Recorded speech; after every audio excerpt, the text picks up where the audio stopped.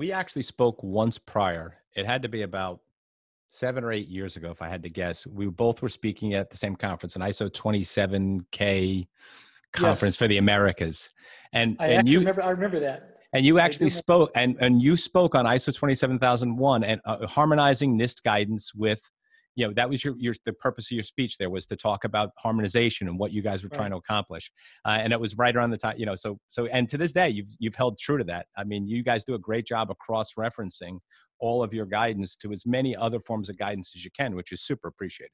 Well, it's important. Mappings are always subjective. Unless you're Mhm. using first order predicate calculus and doing those things, you're not going to get an exact mapping. But the reason they're important for our customers, and look, that's the reason we do what we do. We are all about our customers, and if they're successful, then that means we've done our job. Mhm. Just think from a business perspective. Many of our federal agencies have lots of different contractors.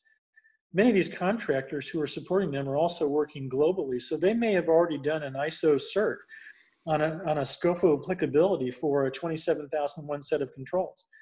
And so I thought that the reason the mapping is important, that's actually value added. We shouldn't always want to have them go back and implement controls again just because they're from the NIST catalog. So we tried to get as close a mapping as we could from the 53 controls to the 27,001 or 2 controls.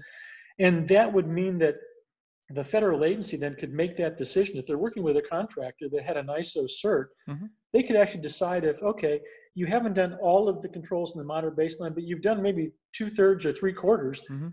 We'll give you credit for that if you can show the evidence, and Right. then you can work on the gap. Well, Yep. that's a whole lot better than having to go back and waste all that time and money. And so I think we're trying to be practical. It's all risk management is not about some utopia or some perfect world. It's about making real decisions, real credible risk-based decisions every day as you try to carry out these various complicated missions that the feds and the private sector have to carry out.